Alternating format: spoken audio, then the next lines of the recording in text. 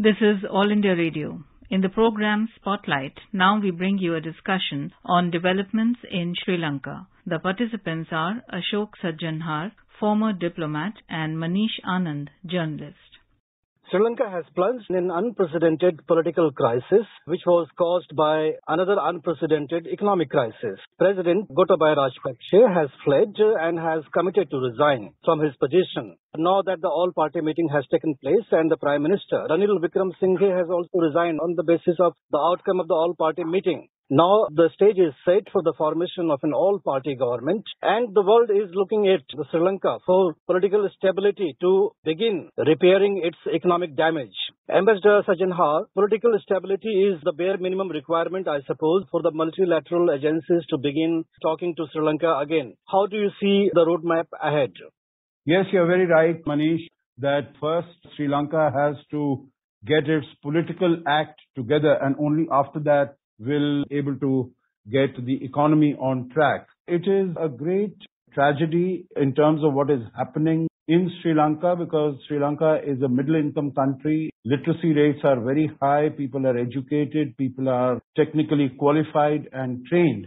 And for that country to come to this pass within a space of about 3 years, that is totally unprecedented and highly regrettable. Of course, there are a number of reasons, both international, geopolitical, as well as, most importantly, the role of the president and his clan, his brothers. Also, the role that China has played as far as its support to some of the unviable, uneconomic projects in the country are concerned. But your question about the way forward is very important at this stage, because the people, the leadership, and the world over, people are looking at as to what is happening in Sri Lanka. So yesterday at the all-party meeting that was held, it was decided that both Prime Minister Ranil Wickremesinghe as well as the President Gotabaya Rajapaksa, both of them would be asked to leave their offices, although Prime Minister Ranil Wickremesinghe did object to this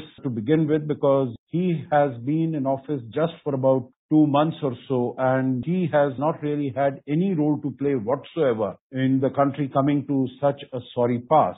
But then it was thought that the new all-party government would like to start on a fresh slate. So he has also agreed to go. And the Speaker of the Parliament will be the new interim president for the next 1 month or so, during which a regular president would be elected. But I think the ball really would be in the court of the all-party government, and who would take measures in terms of getting support and assistance from the IMF, getting support from international agencies, as also other partners of Sri Lanka, like India has gone out of its way to support Sri Lanka, and many other countries.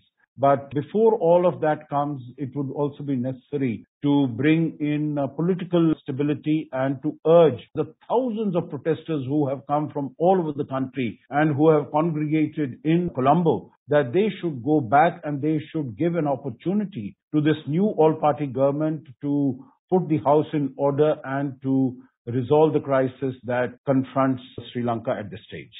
Ambassador Sajjanhar, we are reminded of the events which unfolded on May 4, 1998 in Indonesia, when President Suharto was there, and for a month violence and damages to the properties which took place there in that country. That was again on the basis of very dictatorial sort of government out there. But fortunately, we are not seeing a repeat of those sort of incidents in Sri Lanka. People are much restrained. Do you appreciate the conduct of the people so far in Sri Lanka? Yes, I think it is commendable, because so far it has been by and large a peaceful protest. The protests have been going on for more than 90 days now, and every day thousands of protesters have come and they have collected in the central part of Colombo in Galle Face, and they have been protesting. They have been asking the Rajapaksa brothers to go. We saw the Prime Minister, the elder brother of the President. He left his post on the 9th of May. And at that time, there was a little bit of violence and destruction of property. But that was really instigated by the followers of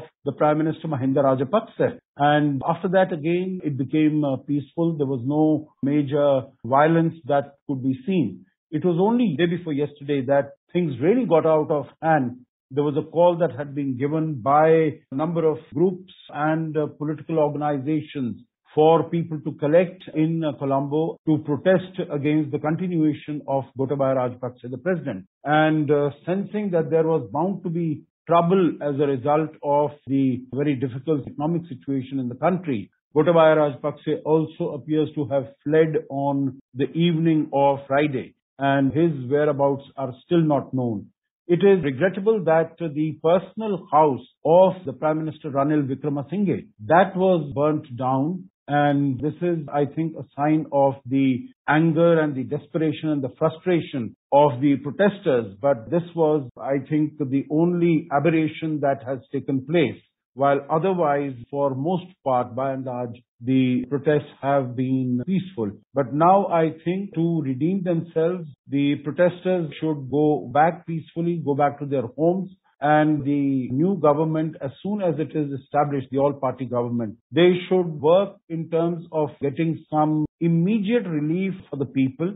I think one complicating factor here is that although Ranil Wickremesinghe has said that he is willing to resign right away, the president still maintains that he is going to resign only on the 13th. Now, I'm really not able to comprehend what is the sanctity or relevance or significance of 13th of July. If he knows that the whole country is against him, they have come out in thousands to protest against him, his brothers, his family, his clan, his policies, I think it behooves upon him that he should tender his resignation right away. In fact, Gotabaya Rajapaksa should have tendered his resignation several months ago, but he just wanted to hang on to the position of power and authority, and that has been unfortunately to the detriment of the country, and it has not helped him also. If he had resigned and gone out of the scene, the manner in which Gotabaya Rajapaksa has fled reminds me of the manner in which Imran Khan was thrown out just a few months ago, because it was quite clear that he had lost the majority in the parliament. But he also stuck on to his position, and he tried all types of machinations through the deputy speaker and all the others to stick to his position of power. But then ultimately he also had to go, and Gotabaya Rajapaksa had to unfortunately go in very difficult and unsavory circumstances. Indeed, Ambassador Sajjanhar. But we also look back and see that China had a clear strategy to encircle India in the Arabian Sea, in the Indian Ocean and the Bay of Bengal. The way they trapped Nepal, Maldives, Sri Lanka, Pakistan in their date trap. So now, can we say that the Chinese date trap policy in the Indian subcontinent has failed and the neighboring countries should draw a convincing lesson for future? I think this should be quite clear not only to India's neighbors, not only to the countries in South Asia, but I think around the world where the Belt and Road Initiative is being taken forward. I don't know what the exact count is, but the Chinese authorities seem to mention that there are more than 60 or 70 countries that are engaged with China, and they are not only in Southeast Asia, not only in South Asia, but also in Africa and go as far as South America and even Europe. So I think this should really be a wake-up call. This should be a warning sign for all countries that this is what China's debt trap can lead countries into. And in the case of Sri Lanka, what has happened is that as far as the Hambantota port is concerned, you are right when you say that it is China's strategy of constructing a string of pearls around India. So they have the Gwadar port in Pakistan, they wanted to have something in Maldives, Hambantota in Sri Lanka, Chakfu in Myanmar, Djibouti out there in the west. In Djibouti, they have all these bases, and they wanted to encircle India so that India would not be able to play its due role as far as global affairs, regional affairs, international affairs are concerned. And this is what has happened as far as Sri Lanka is concerned. It is, as I mentioned earlier, it's a middle-income country. It's a prosperous country. But because of the debt trap from China, they have been reduced to this stage. And I think the situation as far as Pakistan is concerned is also not far away. And similarly, what I can foresee is that in Nepal also, the way China has been coming in, creating its Belt and Road projects there, that Nepal would also get highly indebted to China and then it will have a problem. India, of course, has stood by Sri Lanka in a very strong way. We have provided about $3.8 billion worth of assistance to Sri Lanka over a period of 6 months. I think it would be useful to remember that India had invested in Afghanistan about $3 billion over 21 years. So here, India's contribution and India's role has been huge, has been enormous. And in every area that Sri Lanka has felt the need and requirement, whether it is petrol, it is kerosene, it is diesel, or it is food, medicines, in every area, food, health, energy security, India has come in and also provided funding for loans, for credit lines, for credit swaps.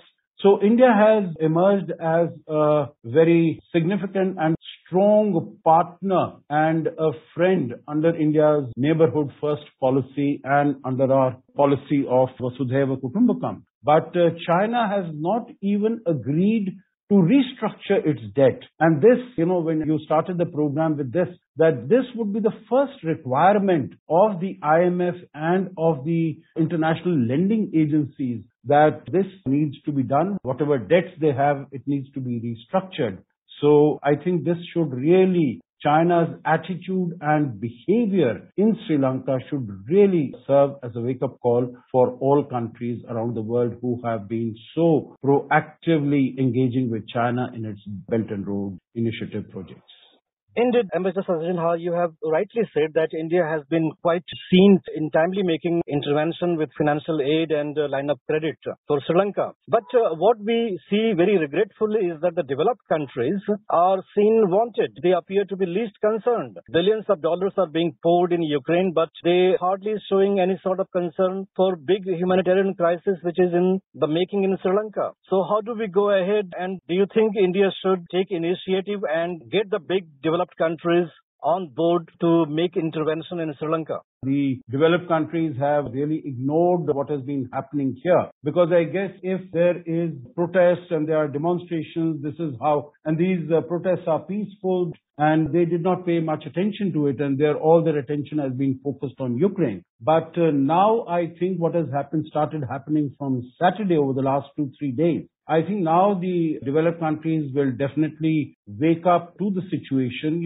This is something similar, in fact, to what used External Affairs Minister Dr. Jaishankar's phrase that the developed world threw Afghanistan under the bus, and they did not really care about it, bother about it in August 2021 when the change of the government took over, and rather when the Taliban captured the power on the 15th of August last year. So here also it seems to be that the developed world so far has been completely ignoring what has been happening here. But India, I'm certain, is in touch with our friends and partners, whether it is the United States, it is Europe, it is Japan. And this Sri Lanka is an extremely important country as far as the Indo-Pacific is concerned.